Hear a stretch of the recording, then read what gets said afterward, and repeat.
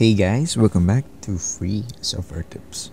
So today I'll be showing you another tutorial on how you could fix the Windows 10 updates service is missing error on your computer.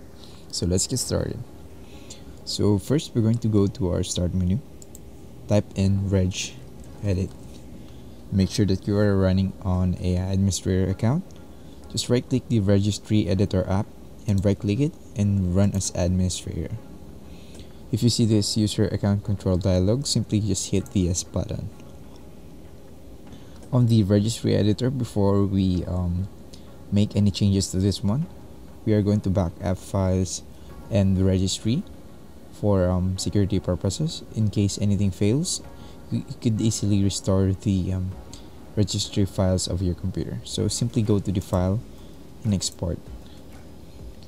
I'll just you can export this one anywhere. I'll just be exporting the registry backup on my desktop. So I'll just type in backup reg as for the file name, and for the save as type, make sure that it's registration files.reg. You could name this anything you want, but I'll be naming it as backup reg for demonstration purposes. Hit the save button. It might take a little while to save and backup or export the registry files of your computer. Just be patient. So now that it's done, we can now proceed with the tutorial. We're going to go to the H key, local machine, expand that one. You're going to see the system folder right here. Expand that one again. And then you can see the current control set.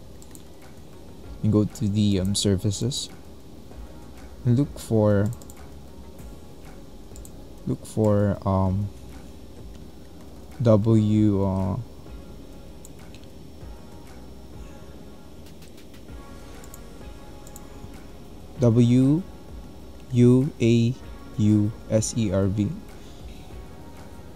Once you're able to find this one with this directory on the registry editor,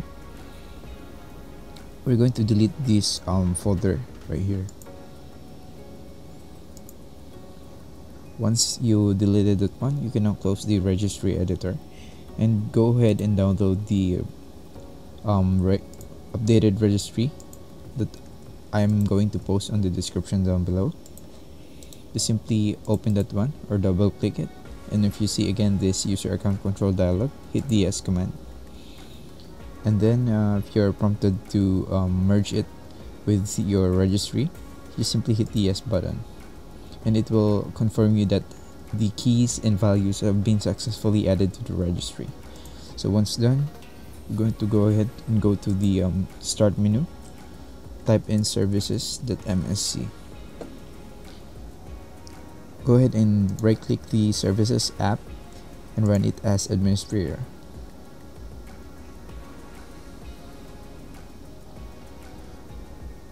Once loaded, you can go ahead and scroll down until you see the Windows Update service. Right click the Windows Update service and go to Properties. Make sure that the startup type is set to automatic.